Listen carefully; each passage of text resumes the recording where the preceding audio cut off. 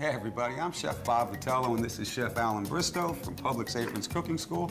Got some seafood going on today, huh? Got a little seafood. We're doing a little grilled fish dish with some spiral vegetables and a little skinny grain salad kind of that goes with it. Skinny grain. Skinny grain. It's quinoa, it's whole grains, it's rice. Nice healthy dish. Healthy dish. There's a trio of tomatoes in there. No bacon? No bacon. That's a sad thing. Bacon and lima beans, but not today. It's a healthy dish.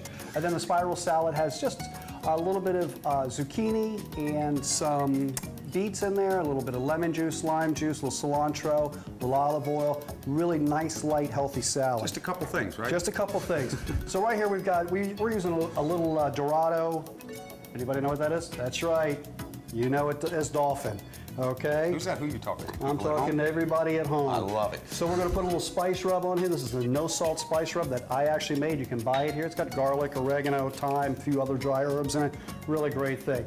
So we put that spice rub on there. We're going to hit it with a little olive oil just like this. We've got a grill pan right here. So we're going to rub that in.